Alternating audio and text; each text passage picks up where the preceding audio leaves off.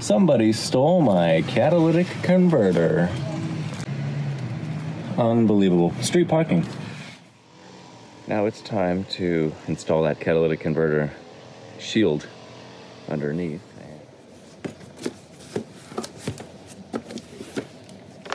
Cool. 40 feet of steel cable, adapters for different size pipes. That's what it's going to look like when it's all finished. And then big clamps. Oh boy. Inside of the box for the CatClamp, you'll get your installation instructions. They're pretty detailed and they are actually really convenient.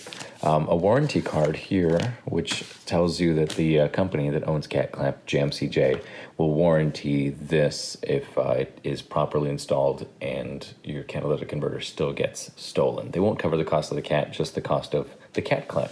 Speaking of cost of CatClamp, on their website, the standard CatClamp starts at $160. You can go for the max, which I'm not sure how this one's a little bit different, but might just be bigger. But speaking of bigger, there's also the specific applications for medium duty, and then also right here's medium duty, $340 to almost $700, and then going on to commercial diesel engines. I don't know what the diesel cats are like, or if there's a particulate filter on those diesels, but it must be a very expensive part if protecting it's going to cost you upwards of $700, $900. Ouch.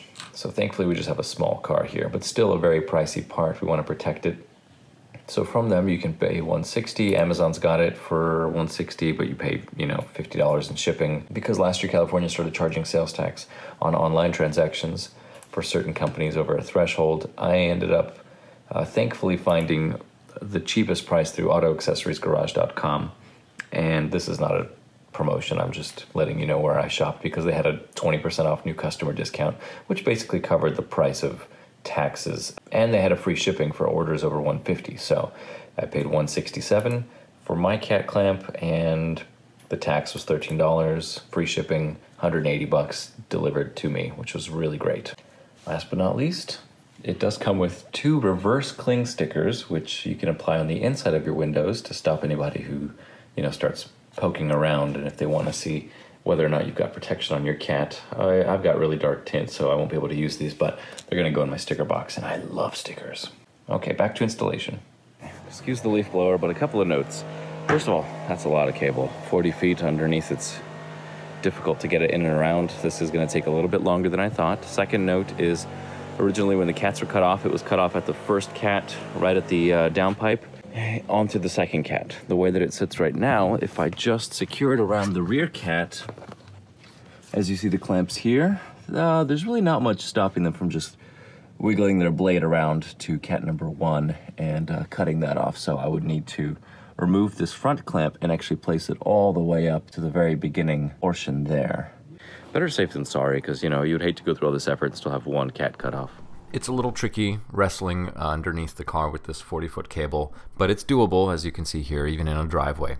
Ideally, you'd want the car up on a lift, but it's not so bad. Getting the cables through the holes in the clamps, it's a little tricky at first, but once you get it back through the second time, it kind of opens up the rest of the holes because the adapter plate does not keep falling and shutting the passageway.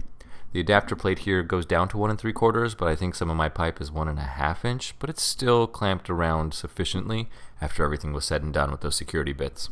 Here is the final installation. It's going to be very difficult for somebody to try to chop it off.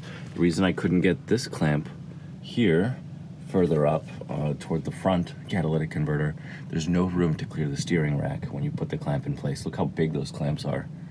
Yeah. Okay, so it wraps around the sway bar quite a bit. Let me show you the front here.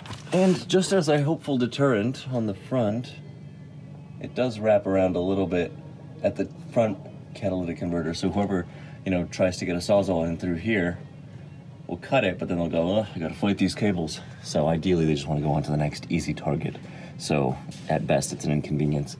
They are touching a little bit on the O2 sensor. We'll see if that becomes an issue over time. That thing's got a warranty anyway. And got it wrapped up on the backside there because there's a lot of extra cable. So I managed to make use of all of the, 40 feet or so that it comes with. And again, not difficult to cut through all that stuff, but a good inconvenience. Furthermore, I put some tension up here on the back side of the mounts. You know, you can cut the mounts, you can cut the muffler, but you still can't relieve the tension on those because those cables run and have tension with the sway bar, and the sway bar is going to be really difficult to cut. By that time, all the neighbors will have woken up and been like, who's cutting all this stuff out here?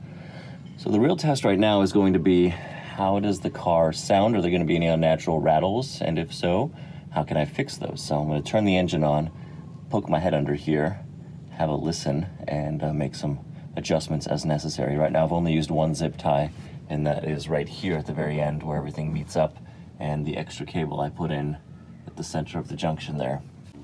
All right, here goes.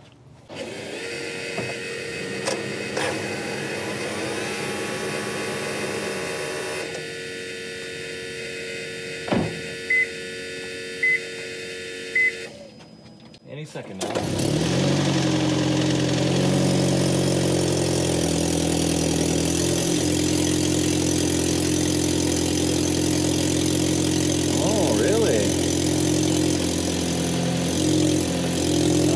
There's the exhaust leak.